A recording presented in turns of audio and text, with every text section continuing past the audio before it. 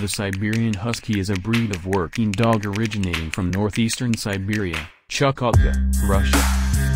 This dog was created by the Chukchi tribe as a working dog to pull sleds over long distances during their hunting parties, serving as a fast transport vehicle for prey around town.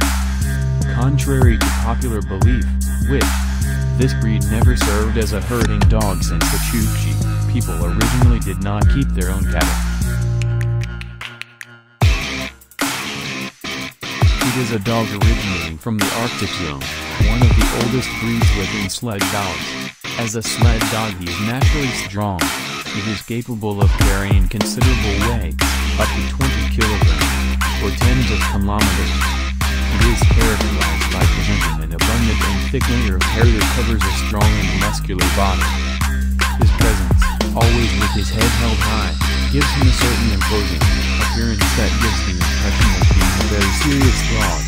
However, this appearance is not at odds with an affable and playful character with their owners.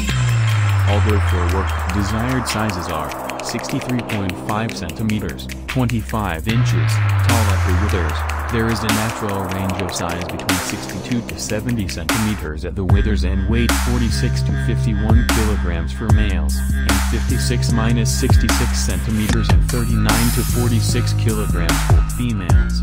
Size considerations should not be more important than type, proportions, movement and all that concerns function.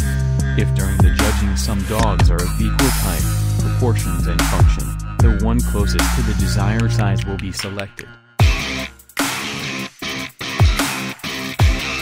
The Northern Inuit dog, along with its offshoot breed lines the Tamishkin dog, the British Timber dog and Newfoundland, is a breed of dog developed from a 1980s breeding project in the United Kingdom with the objective of producing a dog breed that resembles wolves. Northern Inuit dogs descend from dogs of unknown breed ancestry imported from North America in the 1980s that were crossed with Alaskan Malamutes, German Shepherds, Siberian Huskies and possibly Samoyeds.